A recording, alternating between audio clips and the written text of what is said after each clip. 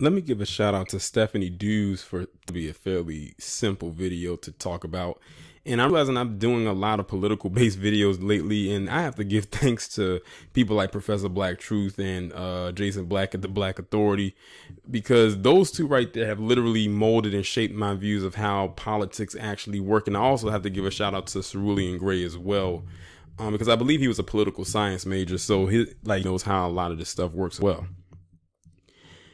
I don't realize, I take that back. I don't know if palm colored, whether they are on the right or on the left, realize that people who classify as ADOS are onto them. But I'm going to say this, we are onto you. We've been onto you for quite some time now, and y'all might as well just stop dead in your tracks. You send out your attack dogs that look like us, but they ain't us, to try to get us to sway and to leave the quote unquote Democratic plantation. To be honest, many of us were either A, been left that plantation, or B, never on it to begin with. And that goes the same for the conservative side as well. They keep trying to trot out these subliminal hits where if they can attack one side, then they can find a way to sway us. It's funny how they say they don't need our vote, but when you look at tweets like the one in front of you, and there's another one that follows behind this one, you realize that how much they're really trying to get our attention, because deep down they know that they need us. This is exactly why I say black people have to be very politically savvy, especially in this upcoming election. They're going to try their best to put out their best and brightest foot forward for us to bite at the bait, and we cannot take the bait. This individual by the name of Carmine Sabia said, message for black voters.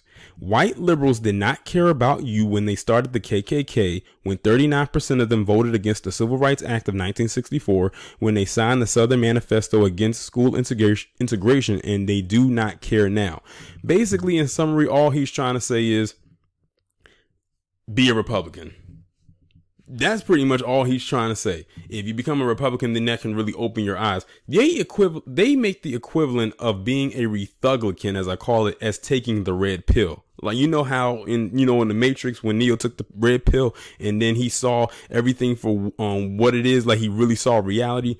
That's what they're trying to do here. Notice that now that I think about it, you have the Republicans whose colors are red and the Democrats who are blue. So it's basically saying if you're a Republican, you're awake or you're woke. And if you're a liberal, you're asleep or living in a fantasy world. That's basically what they're saying is. And I just put that together just now. I don't know if anyone else caught that as well, or maybe noticed that beforehand, but that just kind of clicked in my head. But let me just tell you something right now.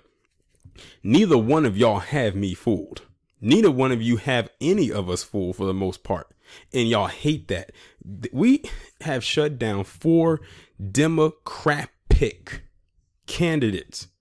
The top 4 being Kamala Harris, Bernie Sanders, Elizabeth Warren, and Joe Biden. And y'all can't stand that. So y'all figure, oh, they're shutting them down. Trust me and believe. People like this guy is watching us. They are watching us like a hawk, ready to swoop in and get its prey, and we are the prey. We have to get out of their way before they do that. 2020 is really going to show where we stand politically. When we say we want our reparations and our tangibles, we mean just that. And neither one of them are speaking in the tone and the language that we want to hear, that we need to hear, that we deserve to hear. They keep speaking in these roundabout tones, and they just fail and miss the mark each and every time. To be honest, like I said, they're both the left, the right, the conservative, the liberal, the Thuglican, and the Democrat are 2 wings on the same bird, but they'll have you to try to believe that that's not the case. I believe, if I'm not mistaken, weren't they kind of interchangeable at one time? Didn't the Republicans once be liberals and the liberals once be conservative, and then they kind of switched? If I'm not mistaken, I think that's what it was. This person right here thinks putting this piece of history out here is going to sway us. We know who did what, and to be honest, when it came to whoever wore those Klansmen hoods back in the day, it didn't matter which side they leaned on. They all were palm colored. When they did those picnics, quote unquote, it didn't matter which side of the coin they were on. They were all palm colored. They came together to destroy black people. That's for damn sure. They came together to destroy us. They put that liberal and that conservative right left crap aside to come together as one to destroy us. Now that is something they will never say. Now I'm going to go to this other image where this person retweeted it and said, message for folks who flunked U.S. history in high school. White liberals didn't do any of this. Are you sure about that? Because let's not forget, 45 back in the 90s said that he was a Democrat. But now he ran as a Republican because he knew there was a good chance he would win. And, well, you see exactly what has happened.